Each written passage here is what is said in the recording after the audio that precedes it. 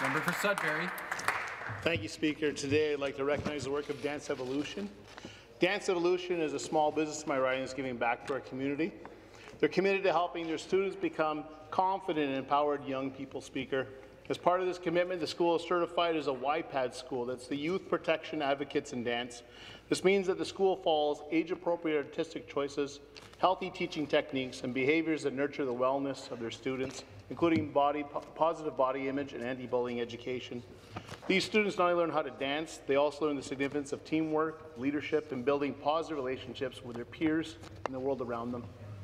Beyond the studio, the school is actively engaged in Greater Sudbury community. Students regularly perform at charity events, and they volunteer at the Northern Ontario Families of Children with Cancer Father-Daughter Ball every year.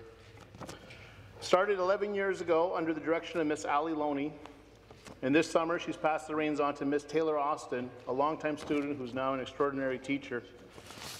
I'd like to congratulate the school, Dance Evolution, on the positive impact and wish them many more years of developing dancers and our community leaders of tomorrow. Thank you, Speaker.